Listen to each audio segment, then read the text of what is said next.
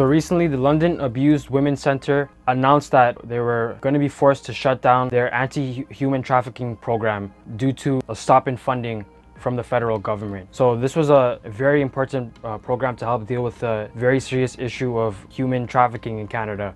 And this program, it helped around 3,100 young women in the country, right? It's expected to end on May 29th, which is a very sad thing because this is such a serious program, and the fact that funding towards it is going to be cut is very frightening and alarming. For the executive director of the London Abused Women's Centre, the cut in funding runs deep. I feel sick. That's how I feel.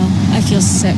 Megan Walker says it's taken years to develop the program to fight sex trafficking and assist the women involved. All we know is there's no funding for programs like ours across the country. The individuals who are going to suffer are those who are sometimes most marginalized in our society, women and girls who are forced into the sex trade to do horrendous things. And it's actually really heartbreaking. Walker says the cut is substantial because they received $800,000 from the federal government over 5 years. However, the organization is saying that provincially funded programs are going to continue to operate.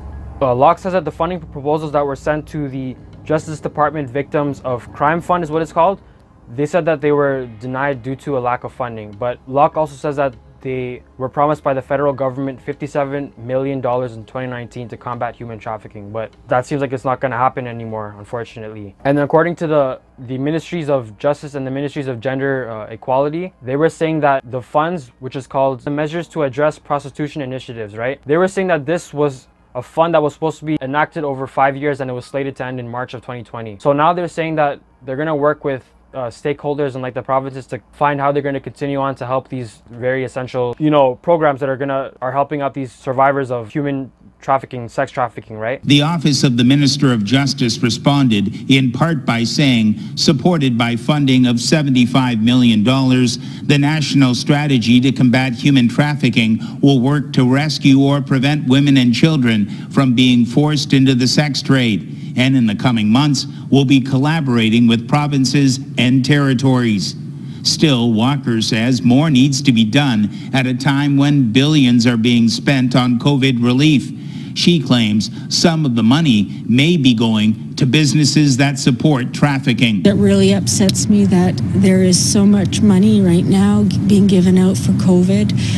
There was a loan given to businesses in the sex trade, and some of that includes traffickers who own businesses and some organized crime, and yet that's going to increase trafficking still, but those women and girls will not have a place to go.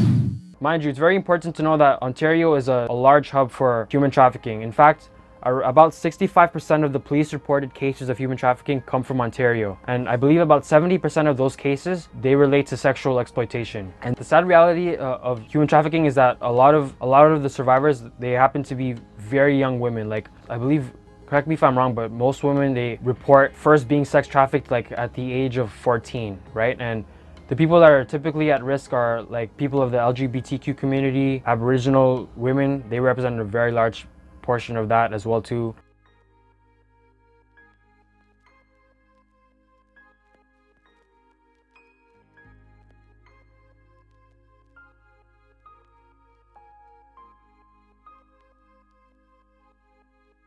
Yeah, there's many different people who are at risk. Like there's even growing evidence that even people who are not from unstable housing or social conditions, they're becoming more of a target for human traffickers because they can literally be preyed on anywhere. Like this doesn't just happen like in alleys. Like girls are unfortunately victimized and brought into this criminal underworld in malls, in parties. It's a very, very disturbing problem that's happening. So I don't know what the hell the Liberal government is doing in stopping the funding for this very fucking important program, because like these girls, they don't have time for you guys to wait months or whatever. You need to be working on it now. We owe it to these young women, especially Prime Minister Trudeau, Mr. Feminist. If you claim to really be a feminist, then I believe it's incumbent on your government to continue funding these important programs, because again, they don't have any time to wait. So I'd like to see these programs back up and running, and I'm sure that they can find the money somehow. Like if you guys can bail out the oil and gas industries, and I'm pretty sure you guys can do this as well too. But yeah, That's my thoughts on that. I hope that Liberals provide more funding to these programs because this problem can't go unanswered. And mind you, these funds weren't just going towards the London Abused Women Committee. There are other programs that were using these funds towards outreach programs to help mothers find their missing daughters, and they're helping these survivors reintegrate into society. Like, just went into trauma counseling. So I really hope that they immediately continue the funding of this. Yeah, that's my thoughts on that. Thank you guys for watching. Until next time.